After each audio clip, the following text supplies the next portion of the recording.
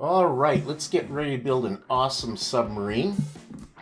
So our submarine's going to come with an additional mini sub on top, and we're going to have a display stand for it, as well as some minifigs. There's an entranceway with a periscope.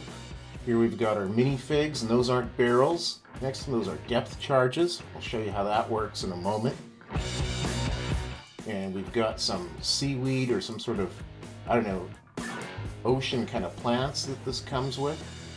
And even if you don't have this set, most of these pieces have been pretty common. They've kicked around for a few years. You'll have to do some substitutions, but here I am opening the door, putting in the depth charges. There's a little door for them to come out the bottom.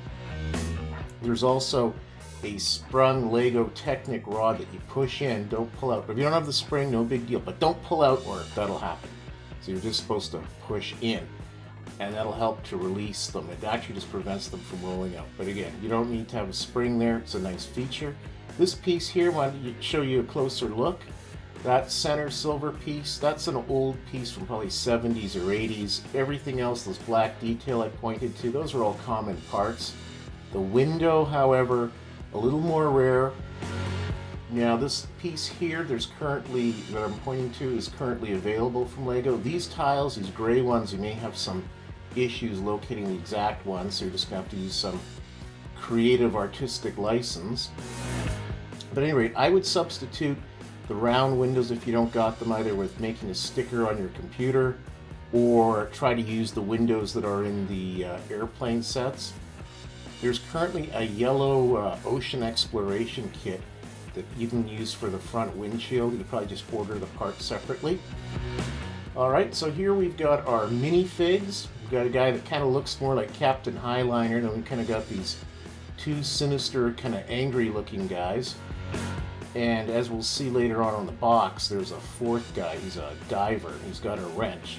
So I guess if you don't take out your enemy with a torpedo, or this, what could be, I don't know, little floating bomb ship, I guess you just send a guy out with a wrench. So I don't know what the purpose is of that, but I guess you take apart the enemy ship and you'll sink them that way if you don't get him with a torpedo. But let's take a look at the box. And here it is. It shows there our man with the wrench. And if we look up, it's made not by Lego, but by Enlighton. But you know what? I found the parts to be really good quality. And I paid like something like 10 bucks US for it, just about around that price. So it's the Combat Zone series. For what you're paying and the quality of the parts, I think it's an excellent value. If you're a Lego purist and you want it, well, then you're going to have to use genuine parts, but quite frankly, I would just save the money.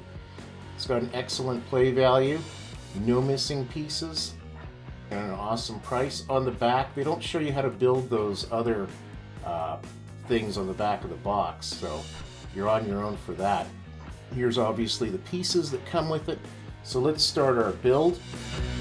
So in doing this again, pretty common pieces here, nothing too out of the ordinary. Again, don't worry about the spring. Later on, I made a little bit of an error when I was building the upper part, and so you'll see some blue tape where I had to move the upper area where the guys would enter the top of the submarine. And as we continue our build here, you can see there's our round pieces going in. And that little black piece just ahead of that green axle, Technic axle, that's the door that flips up and down to let go of those depth charges. So we'd see a pretty straightforward build here. You know, I'm going to use some, I guess what they call roof tiles, these angle pieces. Again, fairly common, you can get that from Lego. Or just do what I did and just get the whole set from Enlighton. So that little black flash, that was to let you know that was that area where I had to do that little change. We saw that blue tape there. Curved pieces, again, those are standard Lego pieces. I don't know how common they are in gray, but I know there's a lot of sets I've seen them in. There's our periscope, kind of a cool detail. And then I guess we've got what we call this, our tail or our rudder. So again, we've seen these kind of pieces before in different spaceships. There's our depth charges. I think these are Technic detail parts, but again, I've seen those before. Here we are making our little mini sub or escape sub. I don't know what that's supposed to be, but I guess something along those lines. It'll unmanned rover to explore or something like that. So fun set. Best of all, there's no stickers. These are all printed pieces. So hopefully I've inspired you to build a submarine. Thanks for watching.